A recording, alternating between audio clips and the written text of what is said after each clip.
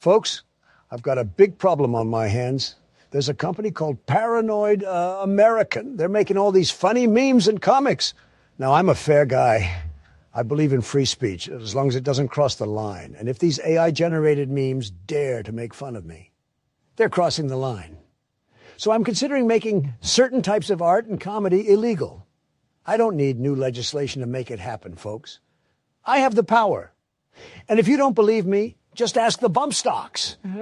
If this paranoid American starts undermining our authority, I might have to pull the trigger on them, too.